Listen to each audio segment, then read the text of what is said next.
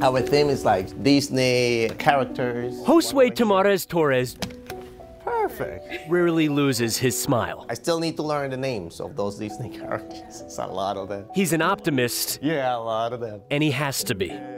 Because Texas teachers are fleeing the profession in record numbers, and he's leading the group in charge of keeping them in the classroom. We might be talking about teachers, but we're really talking about children. Torres is both a fourth grade Dallas ISD teacher at Cesar Chavez Learning Center and the chair of the TEA's Teacher Vacancy Task Force. It was set up this spring when districts across the state closed. Some districts moved to 4-day weeks.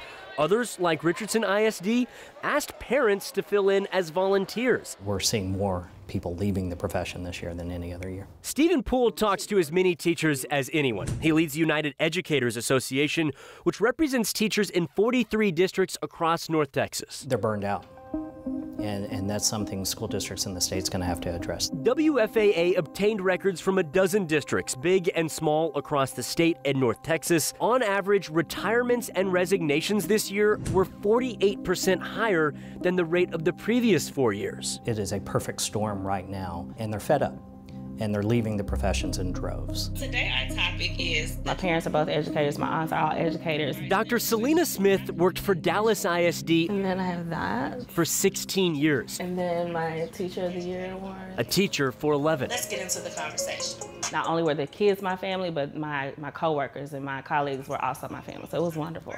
But this year, feeling frustrated she wasn't heard on how to help with learning loss, she quit. When I'm overworked, when I'm undervalued, it was like I have to figure out a way to make an impact inside the system. Is not working. You will need your highlighter. The TEA's task force has met only once as a full group, but will meet again this month. I accepted this because I think that we can come up with a couple of actionable solutions to this issue. When you're ready. Torres wants to focus on retaining first and second year teachers, but pay looms largest. A University of Houston study found pay for teachers with a decade of experience has dropped in the past 10 years. I am worried, and I'm worried as an educator, as a father. Houston ISD raised salaries by $5,000 this year. It was the only district we looked at that saw retirements and resignations drop in 2022 compared to the 4-year average, with a 4% decline. But it still has more than 800 openings.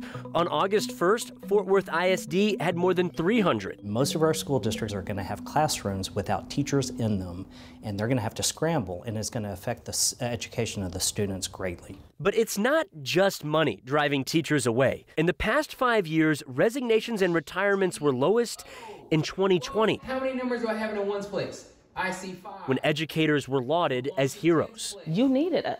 You know, you needed teachers, you needed the people who were the first responders. When it came to 2021, it was like you forgot the value that we held. Oh, Layla, out of your mask, baby. Governor Greg Abbott banned districts from requiring masks. There will not be another mask mandate in Texas. Then last year, school staff tested positive for COVID at twice the rate of Texans as a whole. Race theory. And now, LGBT indoctrination. there are debates over how race and sex should be taught, I am very pissed. with teachers criticized for assigning diverse and long-established literature. Politicians who are demonizing them, calling them groomers, or that they're indoctrinating their students. Most recently and tragically, school safety has been top of mind.